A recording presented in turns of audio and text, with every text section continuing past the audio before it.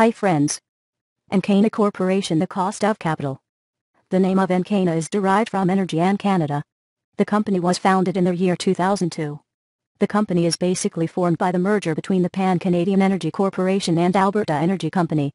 The main objective for the formation of this company is to discover and develop the oil and gas field and selling the corporation's proprietary production of natural gas, crude oil, and natural gas liquids in the wholesale market to commodity purchasers with superior financial credit ratings. The company is ranked among the largest oil and gas reserve creator in North America. The company has also been ranked as the least risky firm as compared to its competitors. The risk is in terms of geological and commercial development. The natural gas is the major source of revenue. Around 80% of the revenue is generated from natural gas. The growth position of the company has also superseded its competitors. Thanks for watching this.